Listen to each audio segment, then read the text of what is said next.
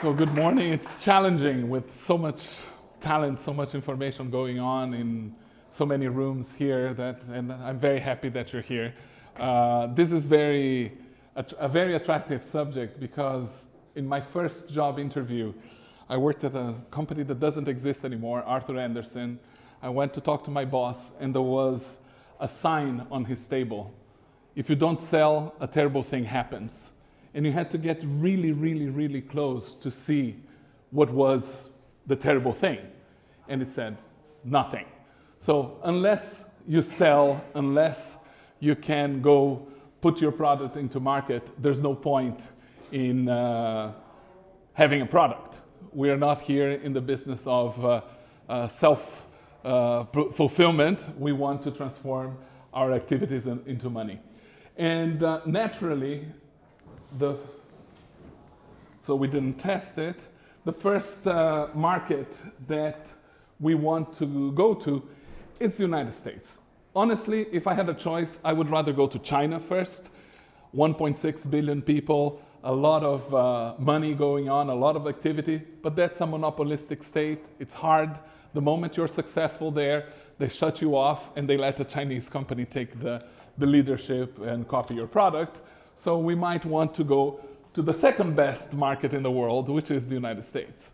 The United States, you can say horrible things about that, and I'll be the first and I will agree with you, but the economy of the United States, it's still much bigger than the sum of the next 4 economies. You can put China, Japan, Germany, and still the United States, from an economic standpoint, it's much bigger. What I want to share with you is my personal experience. I'm originally from Brazil. I owned a company in Brazil. I sold it to an American company. And even if I didn't have any sales background, when I moved to the United States, the CEO of the company put me in charge of managing sales. So I had to have a crash course.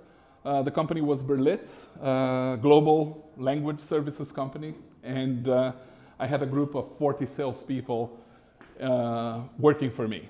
And the first thing, selling, we come from, I don't know, most of you here, Latin cultures, and selling in Latin environments is usually almost a sin.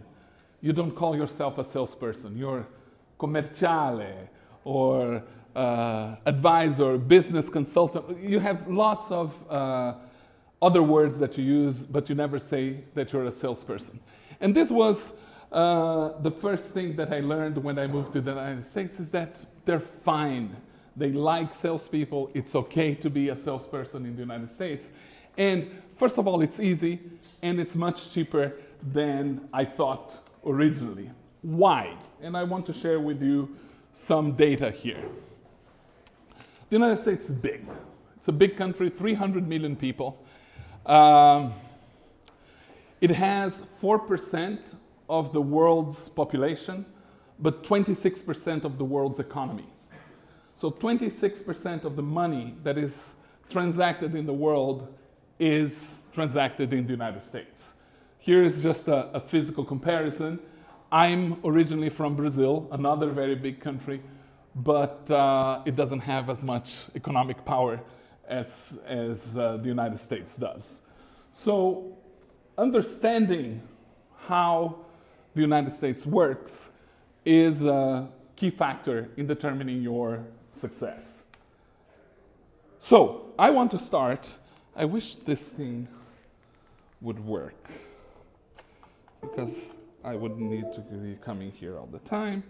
And sometimes I realize that you need to turn the thing on and then it works. Oh, okay, genius. Okay, so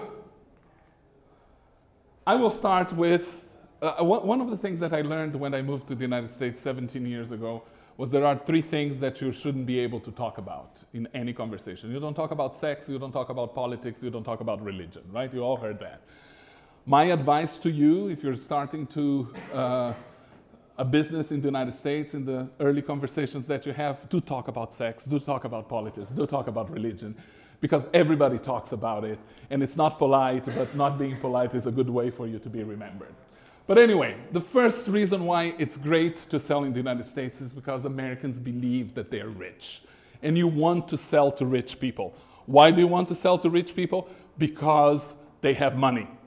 You know that there was a very popular app on the App Store that was called I Am Rich.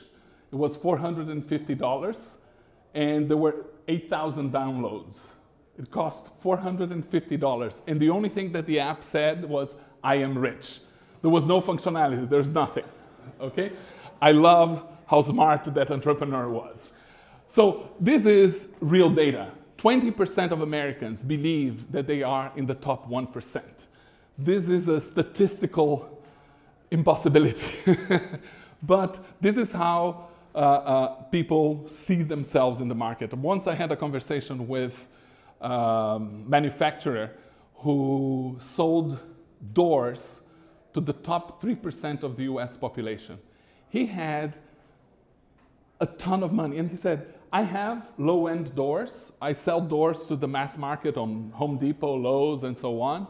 But my profit margins on other doors, just by using a little different wood and golden trims and things like that, is like 10 times more than in the low-end market. So I need to sell less to make more money. This is something that you have to keep in mind. The second one plays to your benefit. Americans don't know geography. You all heard that. And I have a personal theory. My personal theory is that because they don't play soccer, they don't play football, they don't go to the World Cup. And if you talk to a Brazilian kid in the middle of the Amazon, he can tell you what are the names of the players in the Irish team. They even know that there is a country called Ireland, even because Brazil played Ireland a few times in the World Cup.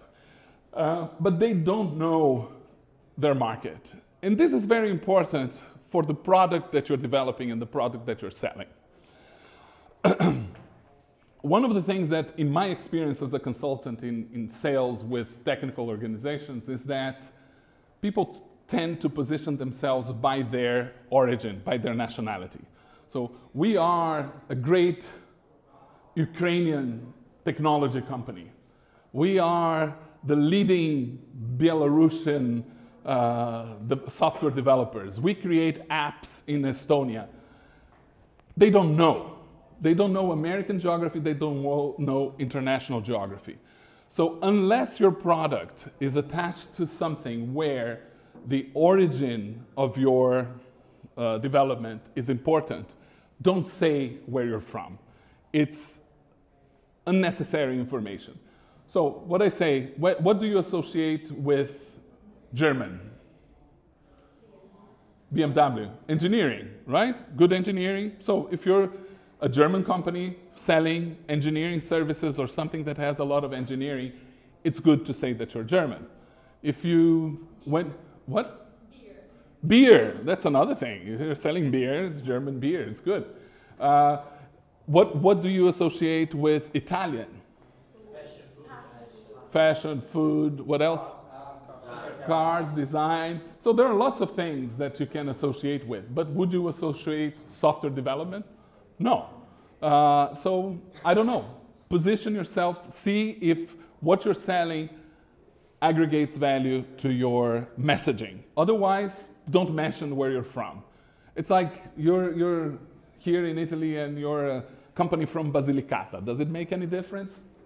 I don't think so, right? So if it doesn't matter, don't say it. But the most interesting point and why the United States is so attractive, it's because you can do anything you want there. Classic example, Uber. Last time I was here in Italy was in February. I brought my kids for a little tour of the country, and it was school vacation. And we were here in Rome, and we were walking downtown. We went from Piazza Venezia down to Piazza di Spagna, and we couldn't, what's the name of that ice cream? Giolitti, is that it? The ice cream place? So we went to Giolitti, but we couldn't move forward because all the streets around the area were closed. Why? Because the taxi drivers were protesting against Uber. and everything was closed. And why?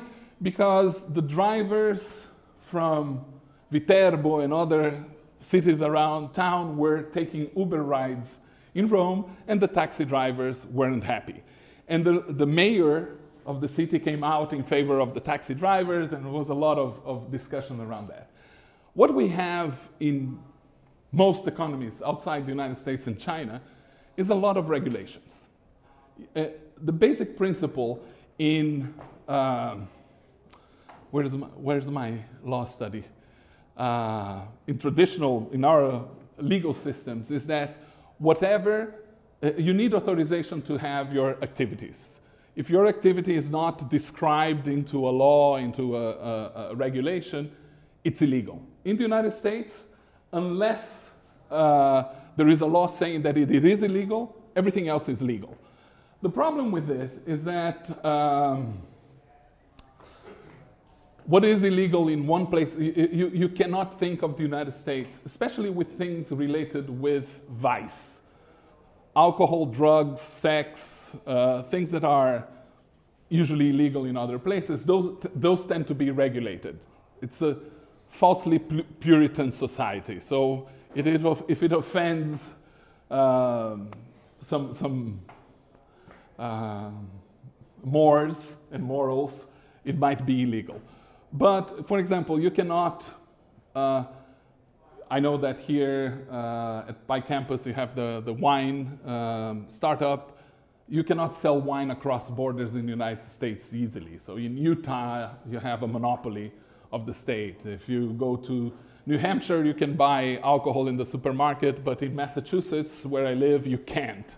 So every state has different regulations. So sometimes, very often, I hear here in Europe, and I heard it yesterday, that one of the challenges of the single market in Europe is the different regulations among the countries. Imagine that in the United States, you have essentially 50 different countries operating in some areas, okay? So you have to look at the United States as a market where you have regulated areas, finance, health, morality, and things like that. And then you have the unregulated market. And in the unregulated market, if it's not illegal, you can do it. This is why Uber thrives. This is why new projects, new ideas can be done there, because there's no law that says, yesterday I saw Marco's presentation about the robots that deliver food. Probably here in Italy, you would need a law to say that robots can go on the street and they need to be certified and they have to be something like that. In the United States, there's no law that says that no robots can go alone on the roads. So you try it until somebody gets killed, somebody gets hurt, and then they will have tons of laws in every city. It was the same with that Segway. In the beginning, everybody was excited about the Segway, and then a couple of accidents happened. It was illegal everywhere. So if it's not illegal, you can do it. The environment, since Ronald Reagan, has been completely deregulated. So it's very easy to, the courts are very pro-business, not pro-employee. You know what is the right of the American employee in a corporation? Anybody? They have one right. They have the right to shut up. Or as they would say, they have the right to shut the fuck up. Because there is no labor regulations. You can be fired at will, and I think I talk about it. Yeah, maybe I'll repeat myself later. But no, we'll talk about employment later. So how do you enter the US market, right? This is the framework, this is how you can address the market, but what is the first step? One way of doing it is trial and error. This is how I did it. I've been in business 35 years. When I started, there wasn't information, there wasn't the internet. It was trial and error, and you could try to develop a strategy by asking people, asking friends, and trying to see what worked, what didn't work. Today, you Google it, essentially. But one of the things that I have found out in my experience as a consultant is that the best approach is for you to analyze the market and get the data, statistics, information, analysis. But what I have found is that too much information is just as bad as no information at all, because it takes you to this concept of analysis paralysis. You don't know what to do with that much information. You don't know how to analyze that information.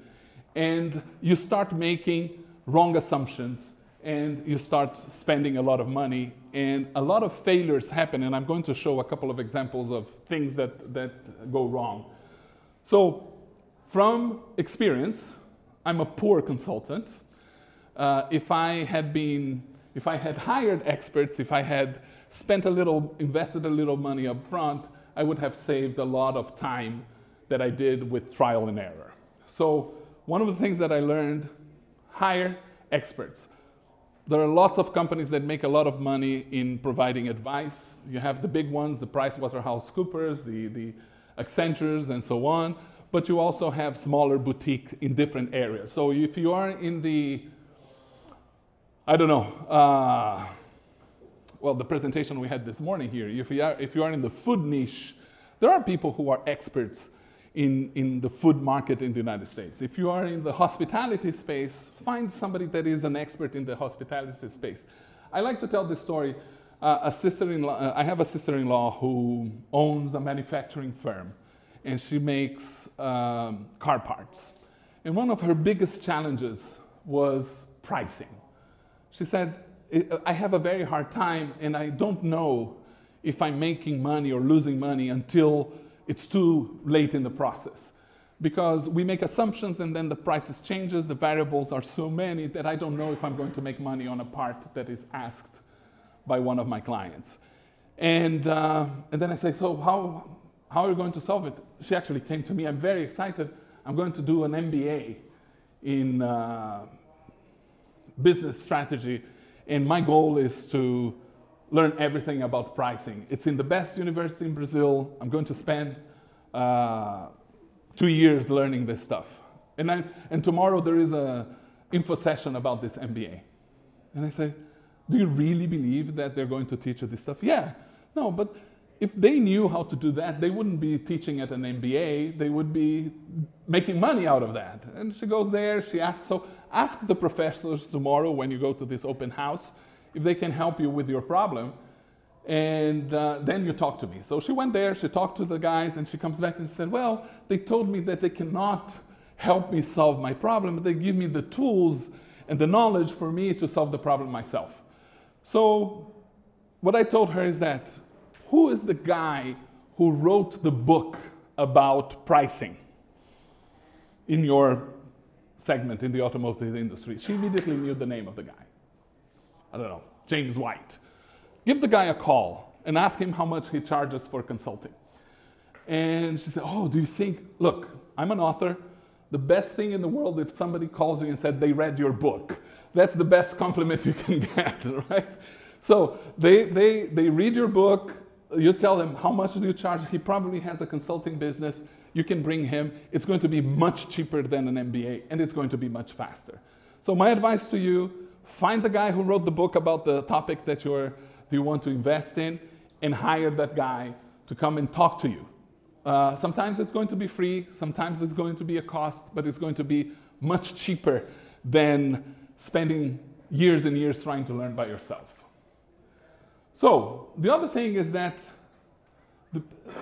in the space of sales, there is a lot of knowledge that has been accumulated. And you can use certain tools or strategies that are very well known and today easy to achieve with easy access to information. So one of my favorite tools is targeting. Usually the traditional approach to targeting is called vertical targeting, which is you say, I'm going to sell to life sciences companies. I'm going to sell to wealthy individuals. I'm going to sell to, banks. And then you look at all the banks and you go into this targeting approach that is by vertical industry. There is another type of targeting that is called behavioral targeting.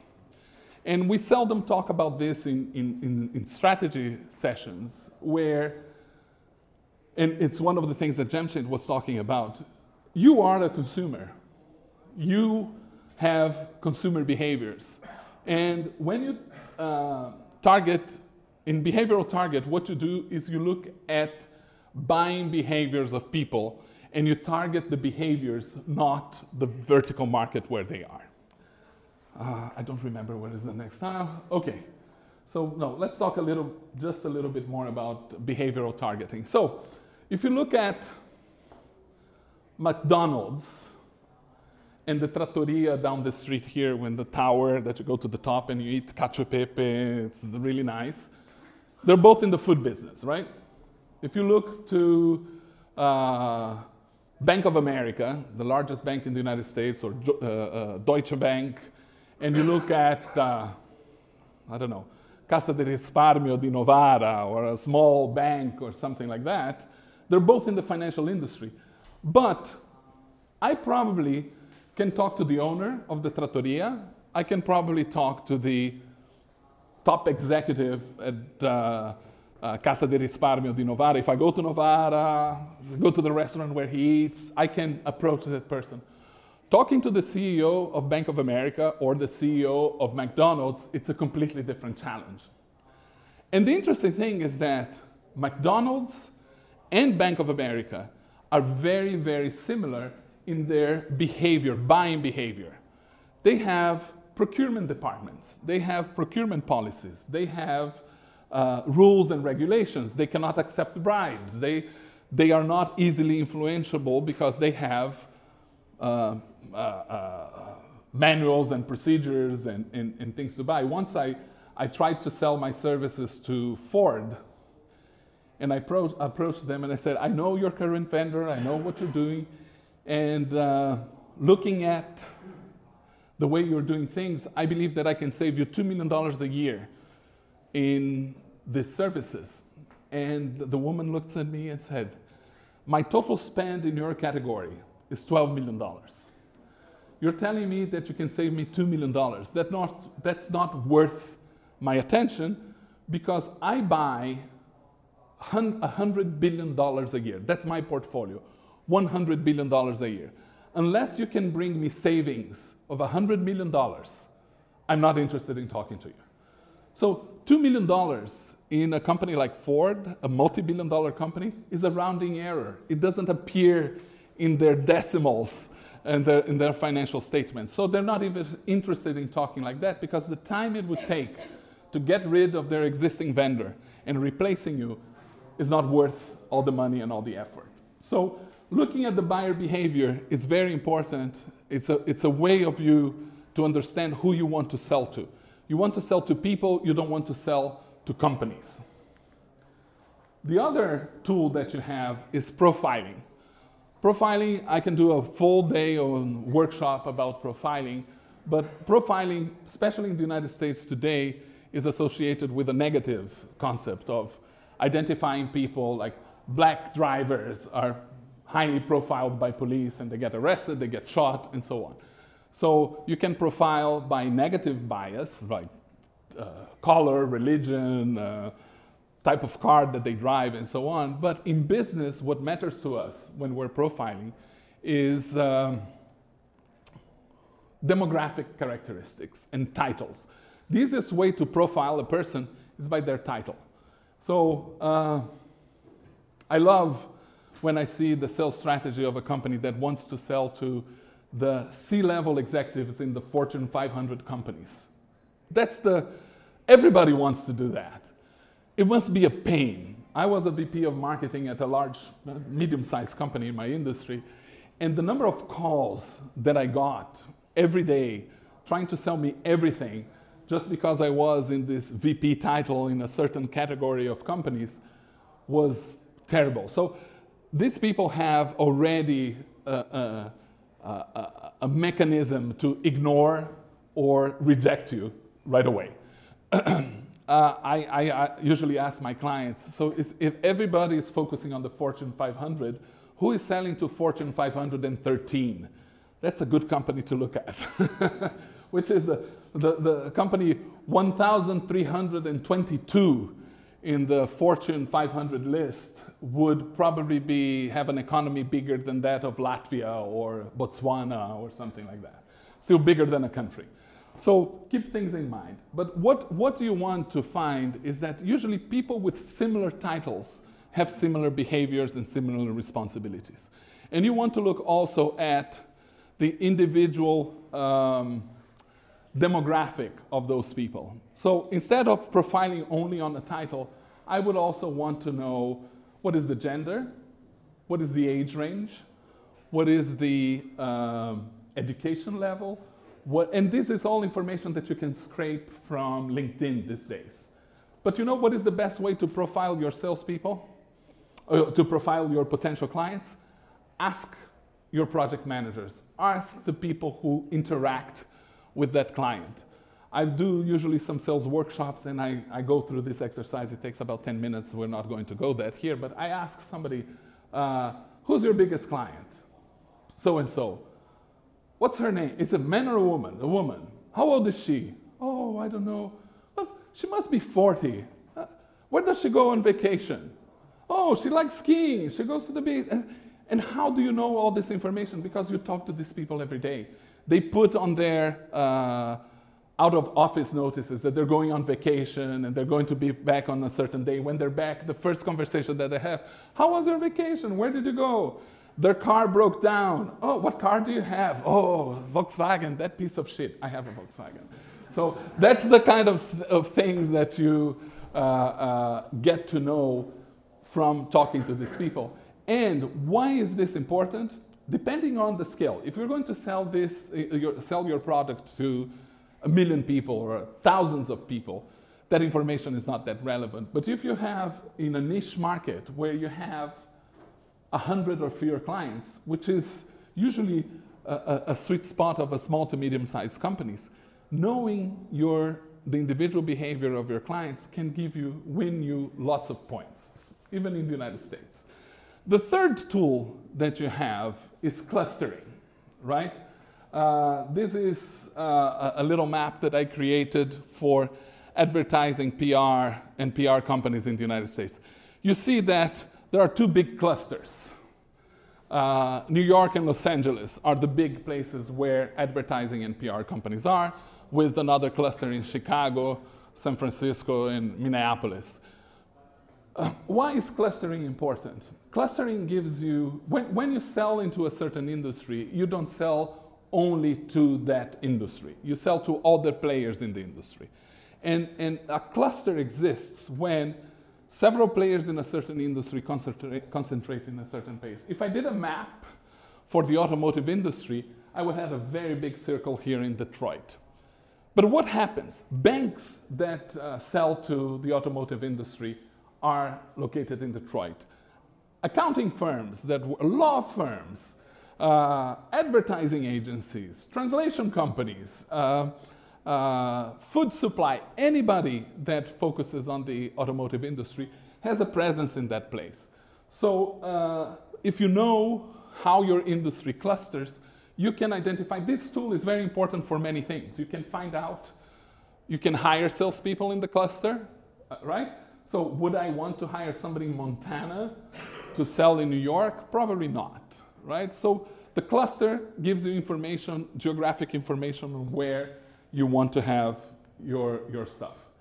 The other thing that I like to share here is that one of the challenges that when I went to the United States is that I joked that Americans don't know geography, but I didn't know American geography either. And how in sales this is so important, because the United States is divided in multiple regions where the Americans know. When you talk about New England, you know, I live here in Massachusetts, you know that New England is this states.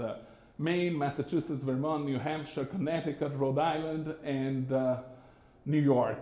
New York, part of New York is New England, the other part is part of the Middle Atlantic region. So this is very important for sales because it's how you divide your territories. You don't want to create random territories. You can create the territories based on the traditional distribution of the market. You can have subdivisions, but this is the generic term that people, the generic map that people have in their minds. When you talk about, we're in the Midwest, right? Is this whole blue area. I have a theory that the Midwest is the worst place in the world to live. Because if you work in the coasts, I lived in New York, Massachusetts, and in California, everybody you meet, hi, my name is Susan, I'm from the Midwest. They all come from the Midwest. But it's not true. It's a wonderful place to go, wonderful people. They are the nicest people in the United States. They tell no with a smile. It's cute. But anyway, so it's important to combine clustering with territory distribution in the United States to define a good sales strategy. There is another tool, a geographic tool. These are called MSAs, Metropolitan Statistical Areas, or also, how do they call them? Microstatistic areas. So there are some areas in the United States that they're not towns, they're not necessarily geographic distributions. So if you talk about New York, you will hear very often about things like the tri-state area, right? Or you can go here, you have the Four Corners area of the United States. So you will have, New York includes New Jersey and Southern Connecticut, because that's the big statistical area. It's one business unit, essentially. Or you go to Seattle, Tacoma, and Issaquah, and Bellevue, and these are several towns, but they constitute one statistical area.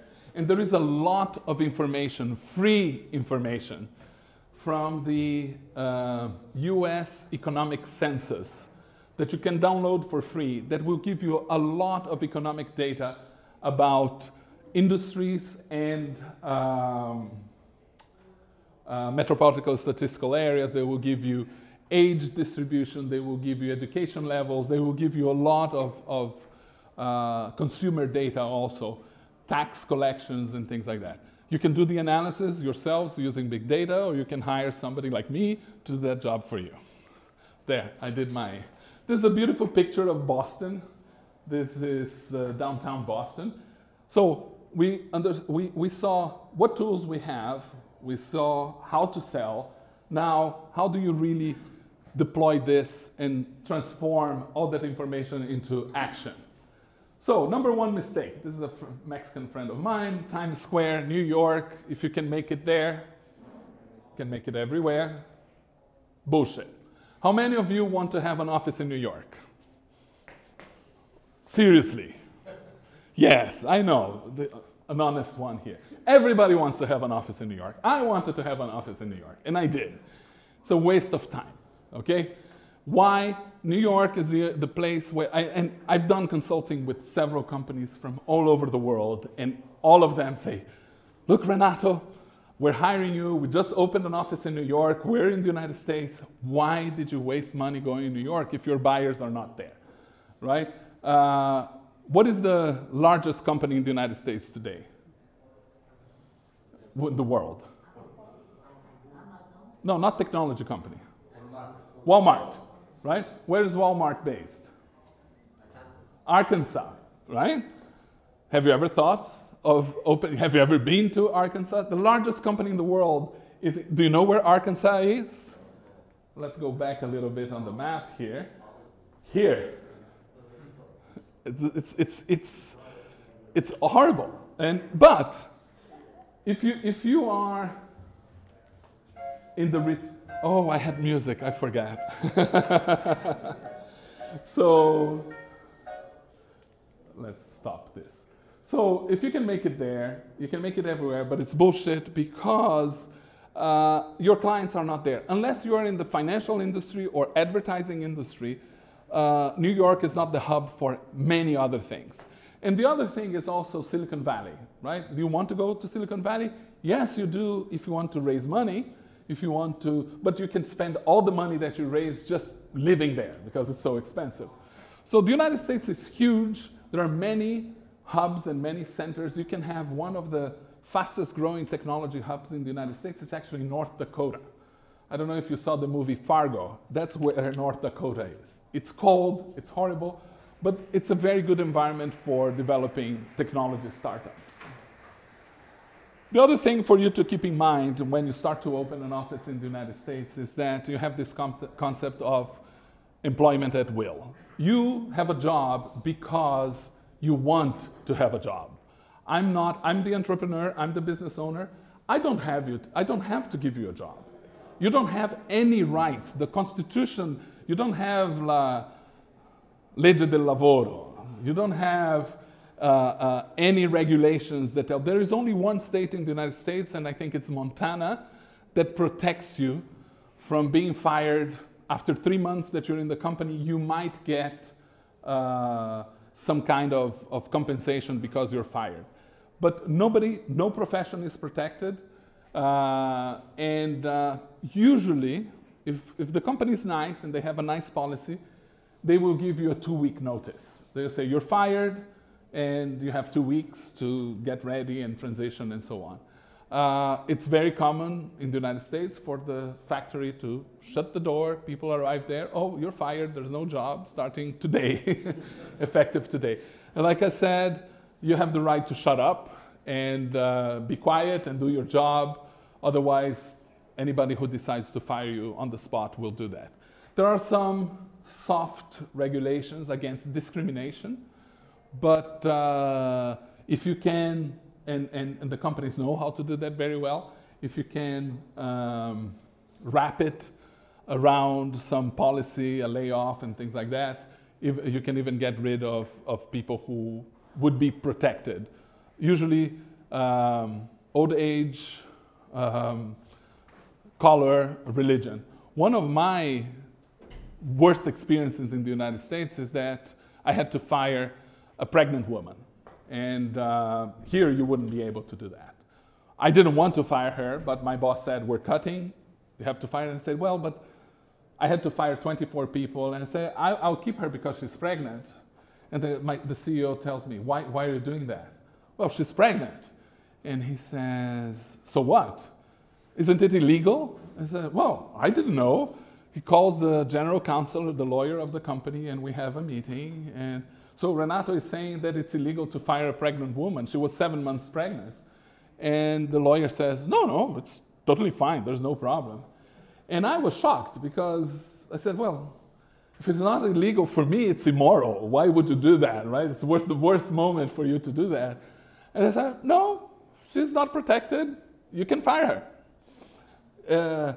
Are you firing her because she's a woman? No. Are you firing her because she is of a different color or any of these discriminatory reasons? No. Are you firing her for performance? Her performance is not the best, but she's borderline, she's okay. Okay, you can fire her, no problem. So keep that in mind. Another thing that I learned after a while is there is this concept of a PEO. Anybody knows what a PEO stands for? Professional Employment Organization, okay? So a professional employment organization is a company that hires people for you. So you can hire 20 people in the United States and not have an office there, not have a legal entity, not have anything. You hire a company to hire the people for you.